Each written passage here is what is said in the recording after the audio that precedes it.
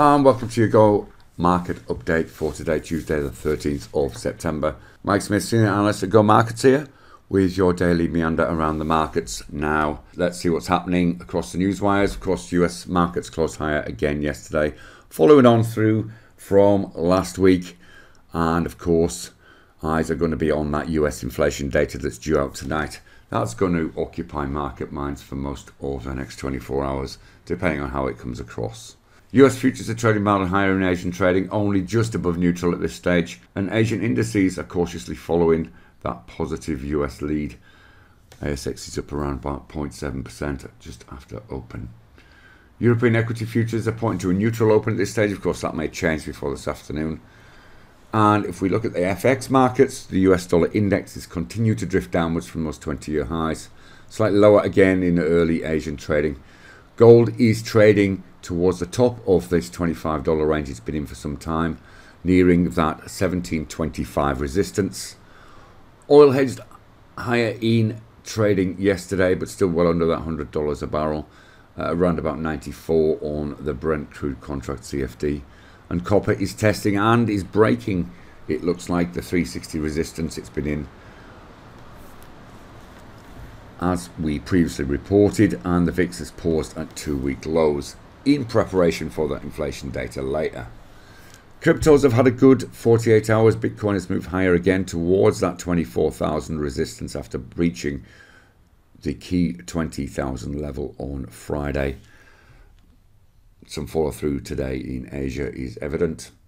And of course, as we've already referenced, it's US inflation number day. We've also got inflation numbers coming out of Germany and some UK jobs number being the data highlights for today.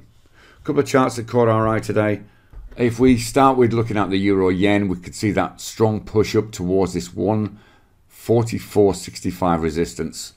We pulled back down again during the course of the day to finish underneath that level, but you can see we're testing it again in Asia today. Gives us a nice trading opportunity potentially. If we look at the 30-minute chart, you can see that key level there that we've noticed on here. It was the highs from a couple of days ago. If we look at yesterday's trading, it got all the way up to 145.50, and we think it might be shaping up to do this again. It's pretty flat in Asia today so far, but if we start to breach that 144.65 level, we could see it up fairly significantly, possibly up that 58 to 60 pip range, with maybe 145.28 being a level that it may pause at going to the upside.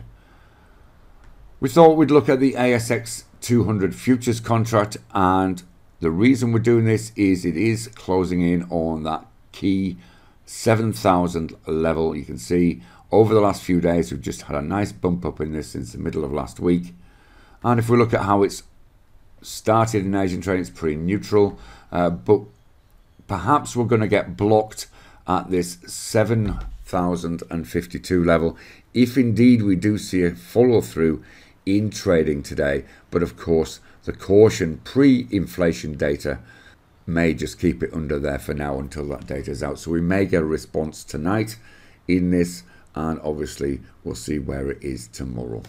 Trade safe, and we'll see you again soon. Bye bye for now.